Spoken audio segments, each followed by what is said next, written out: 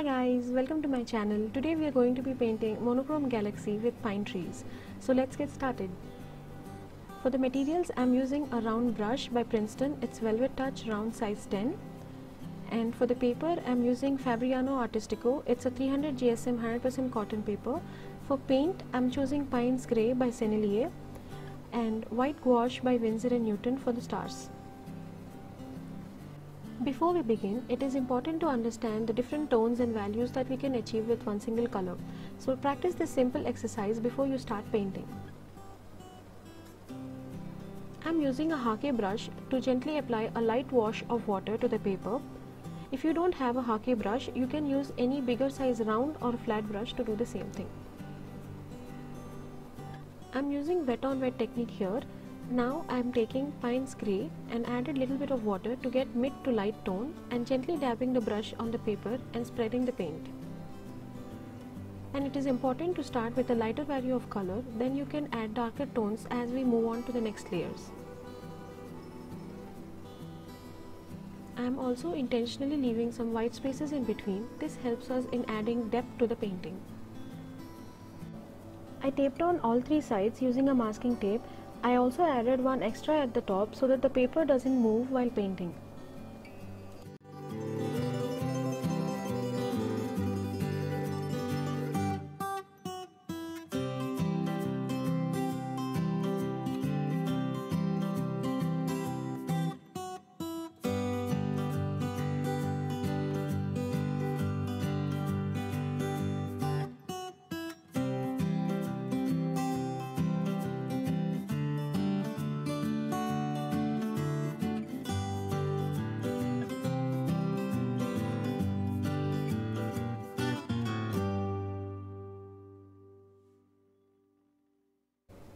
All the materials that I am using are also mentioned in the description box down below.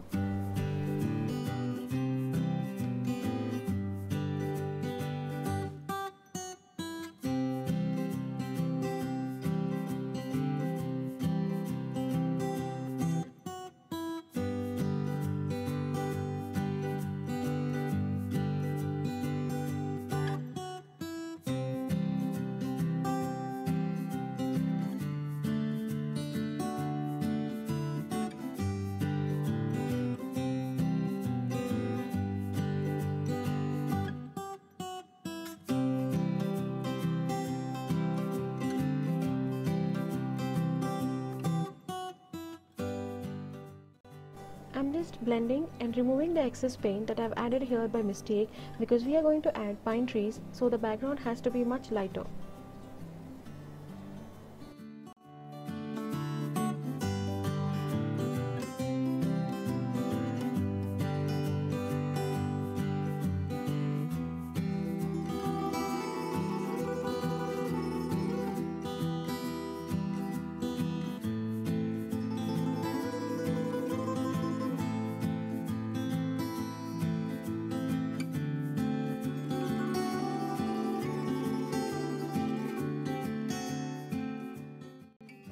Please remember that the watercolor paintings usually dry out a lot lighter than when they are wet, especially if you have more water in your paint mixture.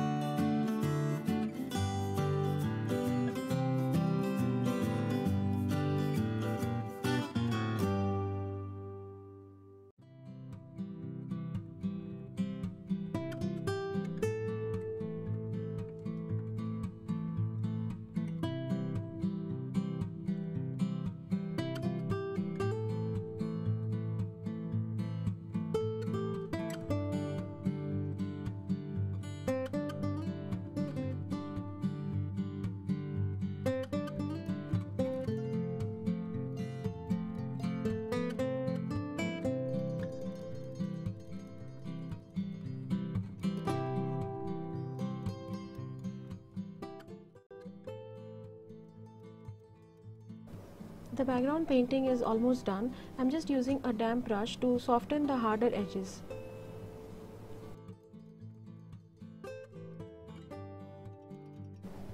Once it is done, I'm just going to use a heat gun to speed up the drying process. You can also use a hair dryer or let it air dry completely. Once the painting is completely dry, I'm going to use Winsor & Newton white gouache to add the stars and also using a smaller round brush. I'm just gently tapping on the brush to add the stars. You can also use another brush to do the same thing. This will give more scattered stars.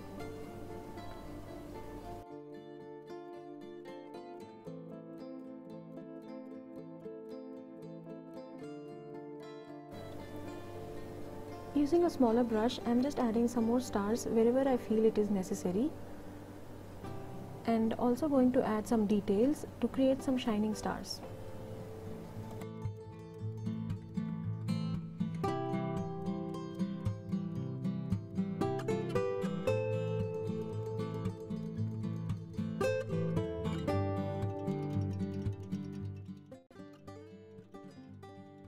So once I finish adding all the stars, I'm moving on to painting pine trees, and I'm starting here with the lighter hue of Payne's grey.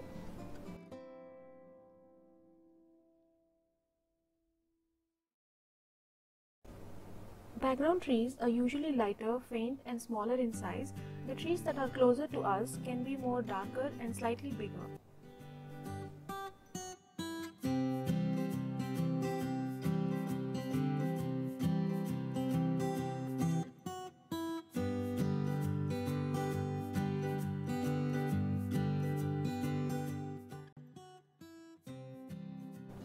To paint the pine trees, I'm first drawing a vertical line which doesn't have to be straight, and then painting the branches by sweeping the brush slightly into a curve. Also increasing the size as I reach to the bottom, creating almost an elongated triangle. It is completely okay if you don't get them right the first time, and after some practice you'll definitely get better.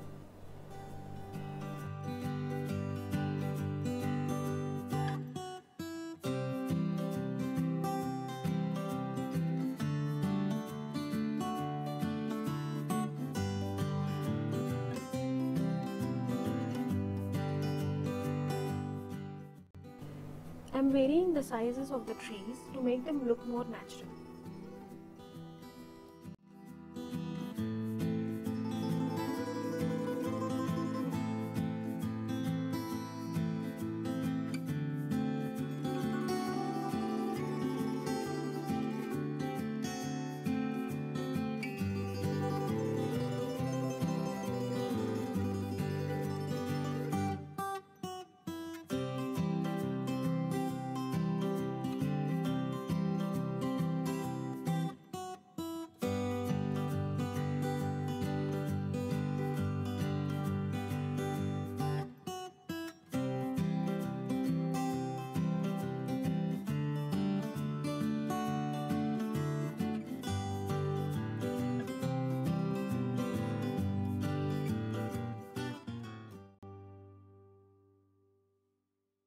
Once I finish painting the pine trees, I let the paint completely dry before peeling off the masking tape.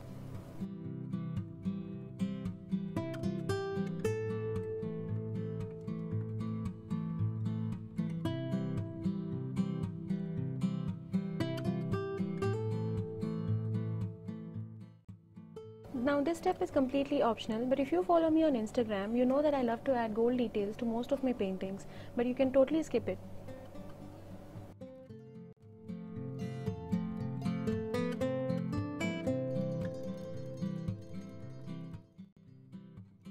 Thank you so much for watching. If you enjoyed this tutorial, please hit the like button and subscribe to my channel for more such videos. And you can also follow me on Instagram for more updates. See you next time. Until then, happy painting. Bye.